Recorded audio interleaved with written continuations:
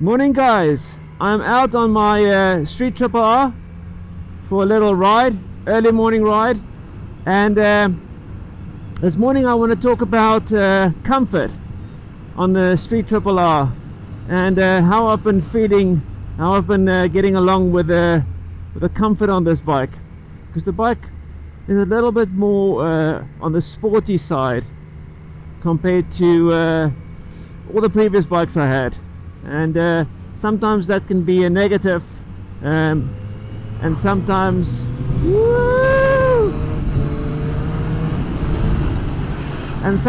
it can be not so much of a problem.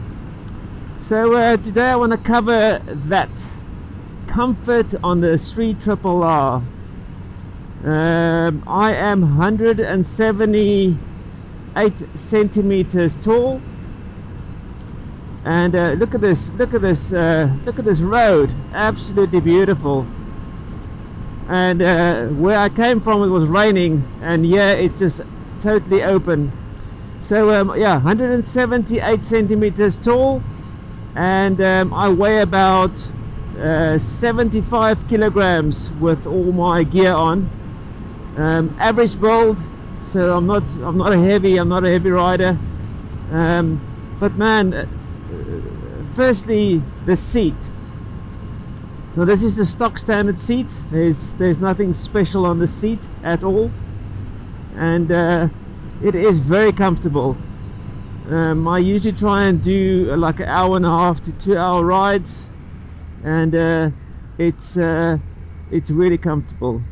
Now if I compare this to my 850 GS I had, the 850 GS's seat was more comfortable because it was a specific gel seat, where this is just the standard seat. So I can probably go a little bit further in one sitting on the GS than what I can on this bike, and you would really expect that, because the GS is sort of made for long distance riding. I also enjoy, well, I also have this rule that I try and ride for like a maximum of 2 hours, and then I would get off and stretch my legs, just to sort of get a bit of you know, just to stretch out the legs and the back and the arms or whatever. Just breaks up the journey, and it just it sort of makes it more comfortable if you do long rides, that I found.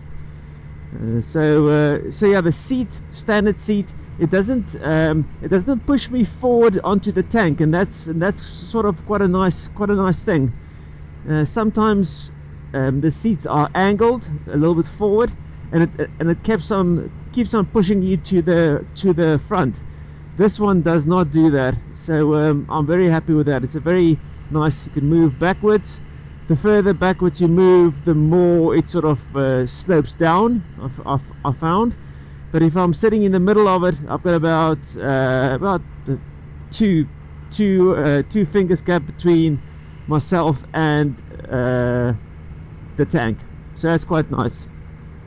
Just on another note, I need to probably sort out a tank pad for me, because I've been seeing a few scratches on the tank itself. That's not really ideal. Oh, this guy is in a rush this morning to the red light. So that's the seat. Definitely very impressed with the seat's comfort. The riding position on my knees. Now my knees are fairly bent.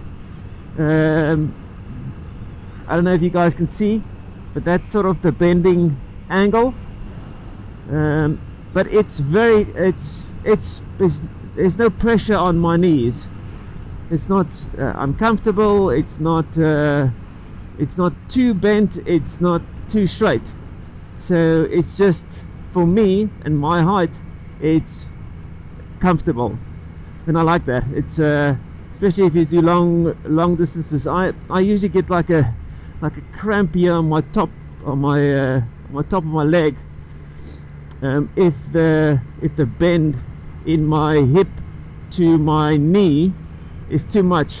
it's like a cramp, and then I have to stretch my or straighten my leg to work the cramp out, and then it goes back to normal. Oh, it's a 30 zone here, come on.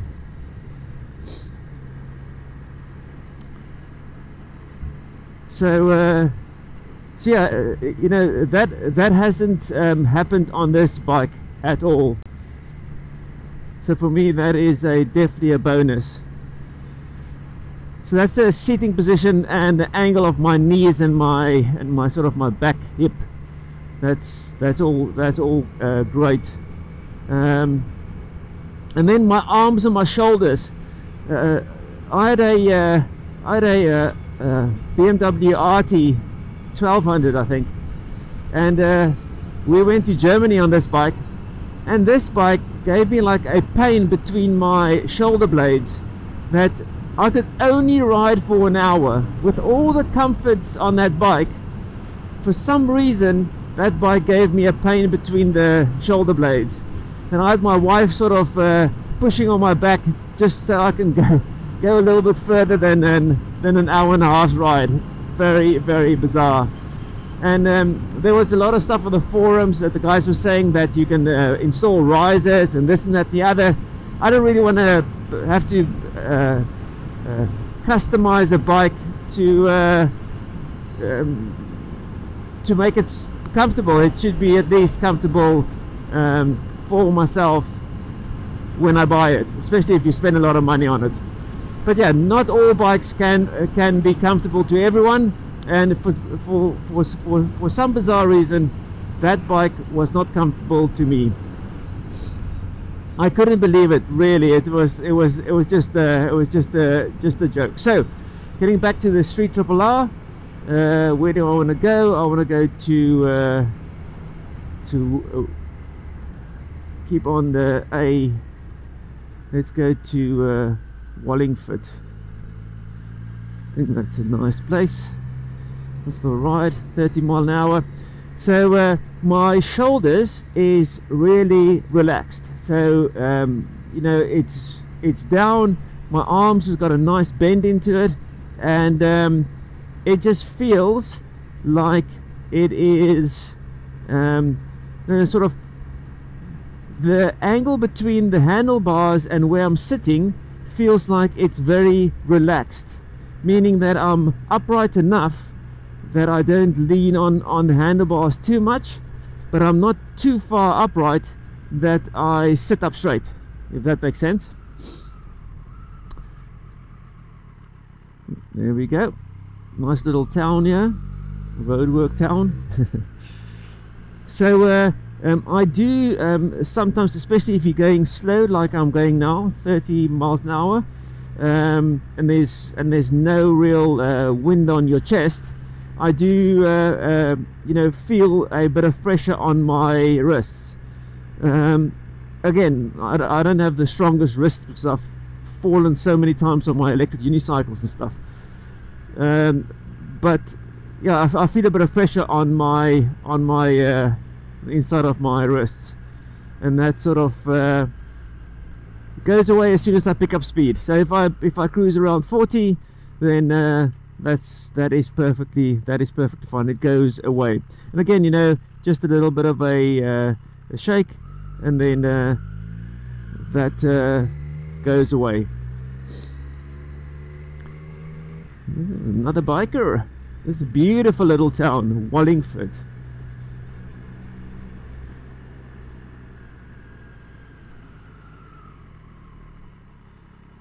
Wow, isn't that the, looks like the new Hayabusa. Beautiful.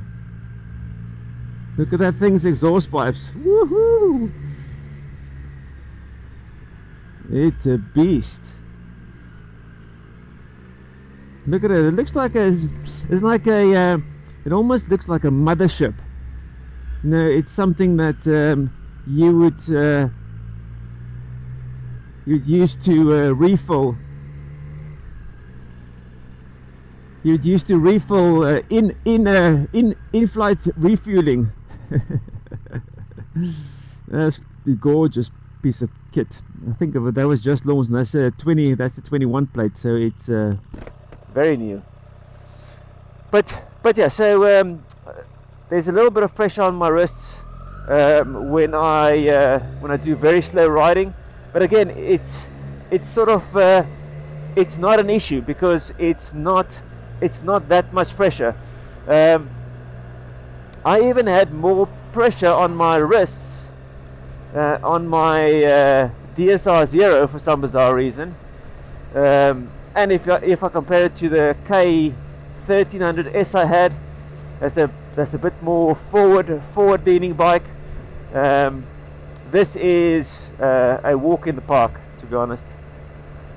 Boom, through that hole. So yeah, the comfort on the wrists, the arms and the shoulders are really nice. It almost feels like it's just really comfortable. You sit on top of the bike.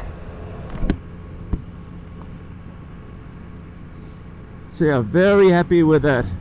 So that's sort of the wrists, arms and shoulders. I've not had any pains in my shoulders, and that is really nice to be able to say that. It makes such a big difference. I've not actually had like a full-blown sports bike, meaning like an S1000RR. The closest I had to a full sports bike was in a BMW K1300S. So and that one was a beast. Just had a quick little stop. I did about a 40-minute ride now, and just want to quickly show you this. This is a beautiful bike, and also want to show you this beautiful area that I'm in. Look at this, by the canal. It's really nice.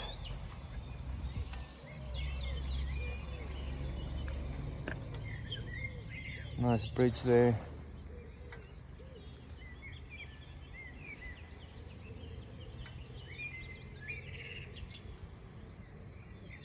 There's a nice boathouse. Very awesome, but look, this so calm down here. Very nice. The countryside here in the UK is just absolutely gorgeous. Really beautiful. But yeah, let's get back to the bike and the comfort. But yeah, guys, I can't complain about this bike so far. You know, it's sitting close to 900 miles, I think, and I actually don't have any complaints so far. You know, oh yeah, I was saying about the stippling or the grip on this. You know, it's actually smooth. Even if I like really press hard with my finger, it is very smooth. So some of them has got rubber inserts that will probably prevent the slippage, but it might also be that this lip is too high and it doesn't give me enough grip on top of this with my boot, but it just slides down a bit. So I might look at something else for that. Also might look at some little upgrades. A lot of guys do like a tail tidy conversion on the bike, and we need to check that out.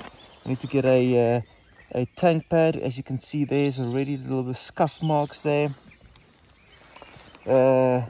What else? Furthermore, here in the front by the radiator, this has been holding up really nicely. The horn, that's always a problem because it's sitting out in the elements. I keep on just putting a little bit of ACF over it with a cloth to keep the rust and the elements out. I've not really adjusted any of the levers. Mine is sitting at 1 setting. On this side it's sitting on 3. There's nothing different there. The mirrors has been working 100%. Not any issues there.